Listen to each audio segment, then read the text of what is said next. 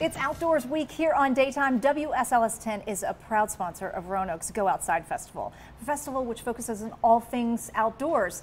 They're going to have over 125 activities for you and your family to participate in this weekend, and we're going to be featuring just some of what you can expect here on Daytime this week. That's right, and today we are excited to welcome one group who will be at this year's festival, the Star City Canine Training Club, and here to share more is Carrie Cousins from Star City Canine Training Club. Thank you so much for coming on. Hi, thank you. Yeah. So who did you bring with you? This is Echo. Echo's 5. He's an Australian Shepherd who participates in dog sports.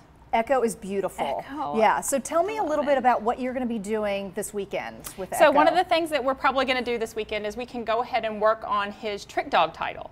So you can actually get a title for your dog for doing tricks. So he's going to actually try to get his title this weekend at Go Fest. The Fetch and Fly Dog Club is going to be hosting that. So and anybody can do it. So anybody can walk up on site, bring your dog, and actually go home with a dog title. Really? Really? That's so exciting. What kind of tricks do they have to do? So there's a huge list. So if you can shake, most dogs can shake. Can Echo shake? Can you shake? Hi, Echo. Shake. Oh, with let's a treat. high five then. Oh, Yeah, good boy. That's right. Sit. A dog that can sit can get a trick title. Down. We'll get them a trick.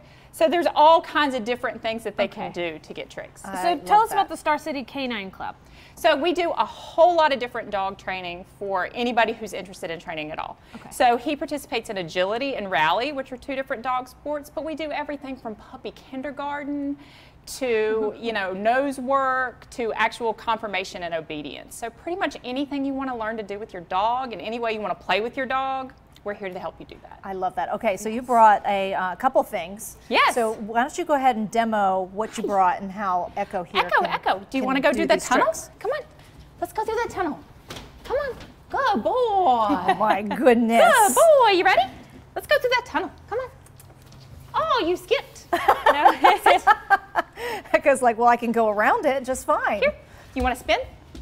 Good boy, spin. Oh my goodness. Good Now, boy. how long have you been working with Echo? Echo is 5, so we've been training pretty much in some way since he was a puppy. Oh my goodness, it's so sweet. Good boy. Now you have the tunnel, and then what's that next to the tunnel? What is that? So we've got what's called a fit bone, which is great for dogs at all different levels. Echo, up.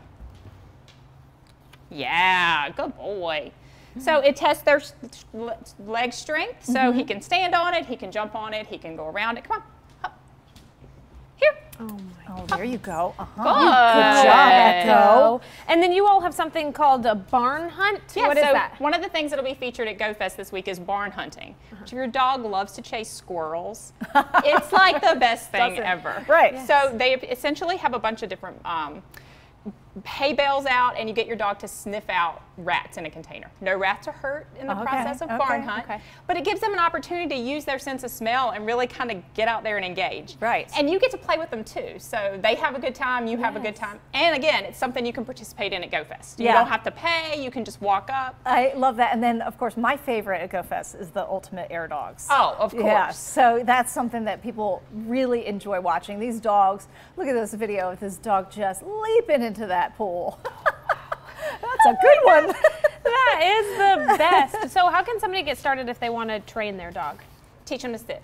Like, that's the first step. If you and your dog have enough relationship where your dog can sit on command, then the next step is just sign up for a class. Go Fest is a great place to come out and see all the different stuff and figure out if one of these activities is better for you and your dog. I love it. Now, will Echo give me a high five if I have a treat here? Echo, will you give me a high five? High five? High five? High five? Yeah, good boy.